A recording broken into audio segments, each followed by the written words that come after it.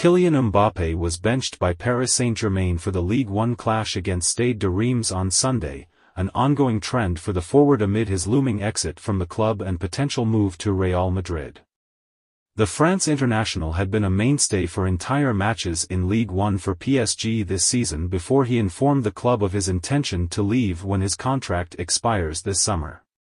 Sources have told ESPN that Mbappé remains in talks with Madrid, who are optimistic about landing the striker. PSG manager Luis Enrique previously said the club must learn to live without Mbappé, and he has not played 90 minutes for PSG in Ligue 1 since February 2, having been substituted early in their past 2 league matches, as well as making one appearance from off the bench and spending another as an unused substitute. ESPN reported on March 2 that he felt the substitutions were punishment for leaving the club at the end of the season, and sources said the forward met with Luis Enrique at the club's training center last weekend to address tension stemming from his decreasing minutes in Ligue 1.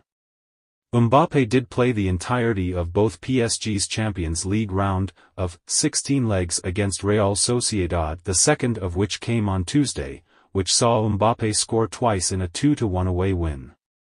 He was quick to dispel reports of a feud with Luis Enrique after Tuesday's match, saying, "There is no problem with him even if people think there is a problem. I have problems, but the coach is not one of them." However, Mbappé began PSG's clash with Reims on the bench. For latest updates, subscribe our YouTube channel.